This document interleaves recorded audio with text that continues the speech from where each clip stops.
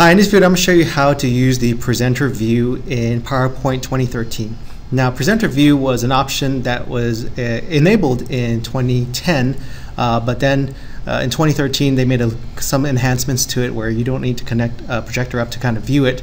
But I think there's also ways that you can probably view or kind of do presenter view in versions prior to 2010. But this is on 2013, and I'll show you how to use presenter view in 2013.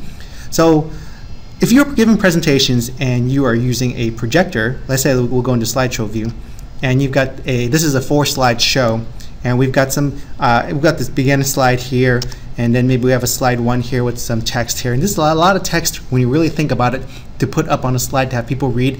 You want to really engage your audience, and so you probably want to have a lot more of this information in notes and kind of have the bullet points very concise and not as wordy. So presenter view kind of enables that for you by putting more of the information into the notes.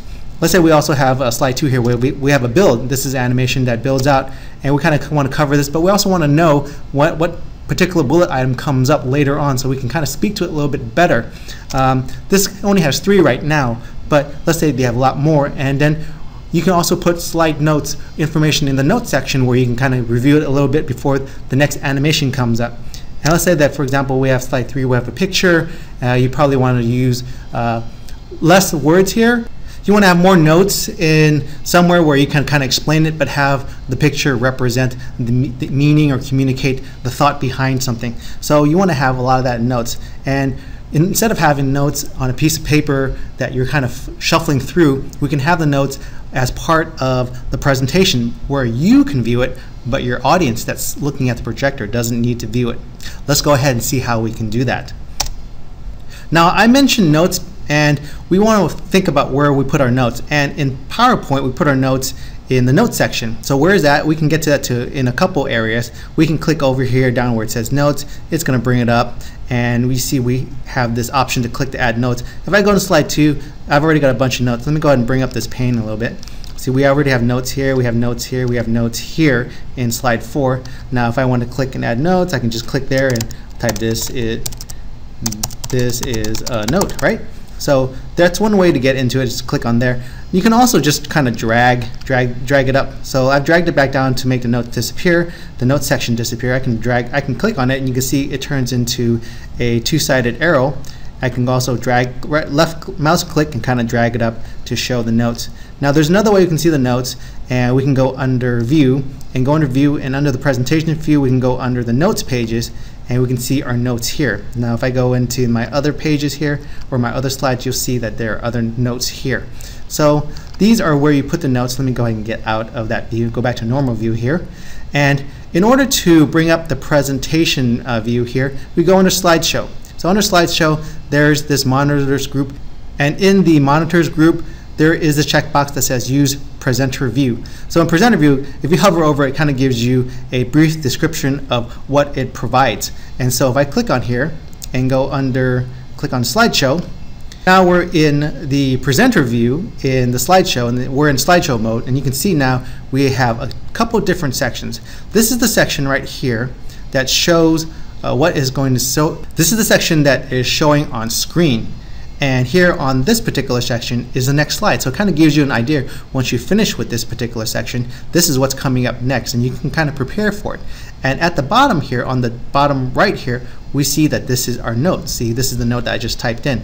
So we have a couple options. We can kind of go through it. You can either click on the arrow to advance to the next slide here, and you see we still have our same setup here. This is the slide that we see, or the audience sees. We have our next slide, and you notice that it seems blank, but what happens is, let me show you when we build that animation out, it's going to show you each animation building out.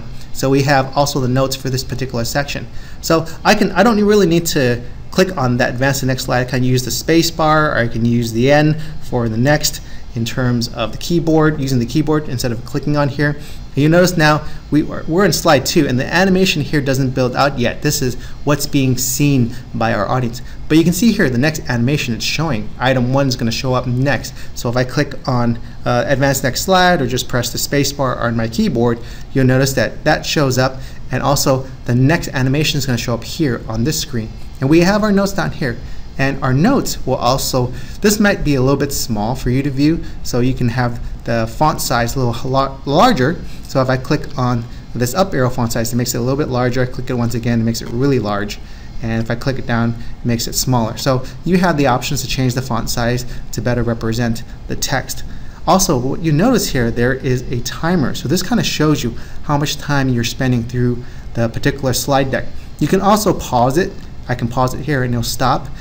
And I can resume the time by clicking again. And if you want to reset the time, you can just go ahead and restart the timer here. So it'll restart for that slide. So you might think that if I want a time for a particular slide, I can go ahead and have these options to restart the timer, pause the timer, or just kind of see how long I'm taking for the particular deck. So there's a couple items here. Let me go ahead and just build out this animation. I'll go ahead and just click on the advanced, and you can see the other animation build out. And also, you notice the next slide shows what's happening. So this particular slide, if we wanted to kind of do some highlighting, we have some options down here if we want to kind of focus on things on this slide. Now these options are also available in the regular slideshow view, but I'm just going to show this in the presentation view format. You'll notice that this is available when you kind of go into the regular slideshow view. I'll go ahead and show where this shows up when the presentation ends, but let me go ahead and just go through each of the different icons here. So we have our pen and laser tool icon. So if you want to kind of highlight things or show things, if you click on that, you have a laser pointer. So imagine when you're in a room, you're pointing to particular items within the screen, and physically, you're in the room. But this option lets you kind of do it on screen. So you can just point to things here and point to things there. Now that's kind of a nice feature. What's also another nice feature is the pen. So if you want to kind of draw something, like just draw an arrow here, or make letters A, B, C. This kind of becomes a little pen for you. Now if we didn't like that, we can erase that and then go ahead and erase that particular item here, and that disappears. Now there's also this highlighter option. So if you wanted to highlight a particular item to kind of keep it on screen, this shows it for you, and it just keeps that on there. It's like a highlighter when you're trying to highlight a book. Now if you wanted to get rid of all these particular highlights and pen marks, you can just click on erase all ink on slide, and then everything will disappear. So that's really nice. Now let me go ahead and advance through to the last slide, and I'm going to show these other items here. If I go to the last slide, this is this picture slide. Let me go ahead and click next. And we have slide 3 here where we have our picture here, and of course we have the end of the slideshow. That's the last slide here. There's only 4 slides here. But let's say, for example, this was a longer bunch of slides. Let's say there's 50 slides in here. We have this option where we can see all slides.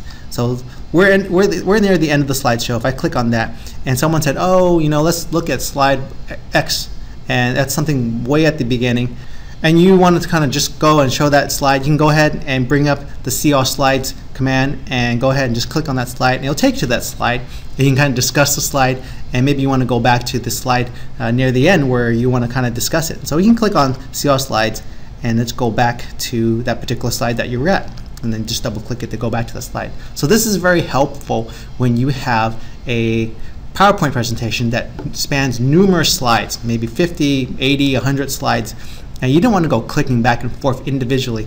This gives you the option to kind of give an overall view, a bird's eye view of your slide deck, and go to the particular slides and go back and forth much easier. So that's that particular icon here. Now there's another icon here where maybe you have a picture or you have a table that's part of this picture and you want to see a portion of it. Now what you can do is magnify. You can zoom into that slide. So this gives you the option to go to particular portions of the slide to see it a little bit better. Let me go and zoom back out. Let's go ahead and zoom over here and kind of move it over here where it's closer to the calculator. So it kind of lets you zoom in on particular slides. Now this is probably not a good view. Let me go and go back. But it gives you that option to get a closer up view. Unfortunately, it doesn't have many zoom options. It's only like you can only zoom in and then zoom out. But it kind of gives you a view of what this capability can do for you. Now let's say, for example, we have this last icon here. And let's say, for example, you end on a slide, or you're on a slide where you kind of want to talk a bit more, but you don't want people to be distracted by the slide. So you have this option where you can black the slide. So basically, you've turned it black. You're taking a moment out to discuss whatever's on the slide, and then after that you want to bring the slide back up to end the discussion. So you can just click on that and the slide is back up and you can start your discussion. Of course, there's more options available. If you click on these 3 dots here, you see that there's more options here. It gives a help. You can see that there's a bunch of things. If you like shortcuts, there's a bunch of things that you can learn about with the shortcuts here. And there's other options here where you can look at the rehearse and record shortcuts, media shortcuts, ink and laser shortcuts, touch shortcuts. There's a lot of things that you can do here. I'm not going to cover them in detail, but you can kind of go over and take a look at it. So there's a lot of helpful information in this see more slideshow tips, so you can go ahead and click on that. Now if I want to end the slideshow, I can go ahead and just end the slideshow here. And let me go ahead and turn off the slideshow view. Let me go back in the slideshow here and turn off the presenter view and go back into slideshow view mode. So let me show you those icons that are still there in slideshow view. Let me make sure I turned off the presenter view again. Okay. So I'm going to move my mouse here. Let me go and move my mouse. And then I go down right to the bottom left. You'll see that those icons are there. In addition with the advance and go back type of arrows, we have our pen, we have our see all slides, the magnifying, and the more settings. So those are available without going into presenter view. But with presenter view, of course, let me go and get out of this. With presenter view, if I go back into the presenter view and go ahead and click on the slideshow, you'll notice that, you know, the beauty of presenter view is that you have your notes, we have this next slide capability, and we have these icons down here that also give us our capability to make marks and see all slides and zoom and black. So there's a lot of extra things that we can do in presenter view that gives us some comfortability, some more ease to give a presentation when we're using a projector. So this is an overview of the presenter view, and I hope this helps. Thanks for watching.